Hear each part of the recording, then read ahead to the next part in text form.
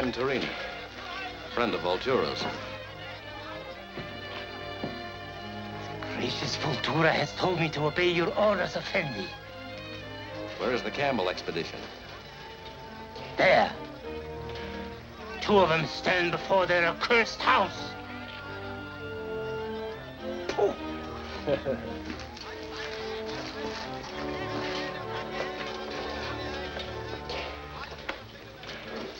Buongiorno, signore. I'm looking for Professor Campbell. I'm Douglas Campbell. Count Benito Tarini of the Italian Colonial Secretariat. I am ordered to escort your expedition through the Italian-mandated territory. You're most welcome, Count Tarini. We've been expecting you. This is my associate in ancient languages, Mr. John Spencer. Senor. How do you do? My government tells me you're seeking the legendary tablets of Hippocrates. Not legendary. The tablets exist together with other treasures of great value. The papyrus left by Hippocrates himself describes the actual hiding place of the tablets. Then you have the papyrus? No, it's being brought here from a Coptic monastery in Ethiopia. We were hoping you might have some news of the men who are bringing it. Dr. Grayson and Major Reynolds. Professor Campbell, Doc and the Major coming. Hey, I've got the papyrus right here. Splendid, splendid. Red, take the horses. Yes, sir. Oh, Dr. Grayson, Major Reynolds, Count Tarini. Doctor? How do you do? Senor? How do you do, sir? See what you can make out of it, Spencer. Oh, yes, of course.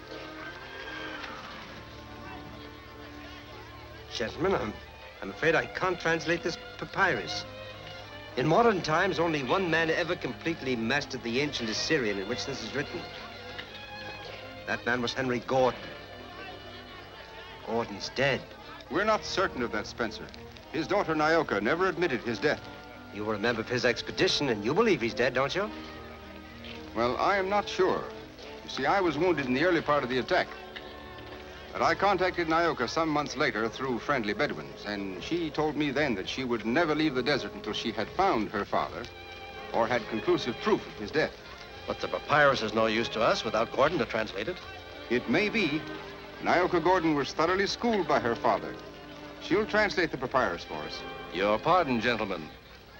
But is this papyrus so vastly important? It's the key to the greatest secret of the ancients, the Golden Tablets of Hippocrates. And these tablets are of gold, you say? Yes. Their commercial value is large, to say nothing of the huge treasures buried with them. But their real worth is their great value to humanity. Spoken like a true physician, Dr. Grayson. Engraved on the Hippocratic tablets is the secret of the only cure for cancer the world has ever known. Why don't we ask Nyoka Gordon to come here and translate the papyrus? By all means. I'll send Ibrahim with a message to have her come here at once, gentlemen.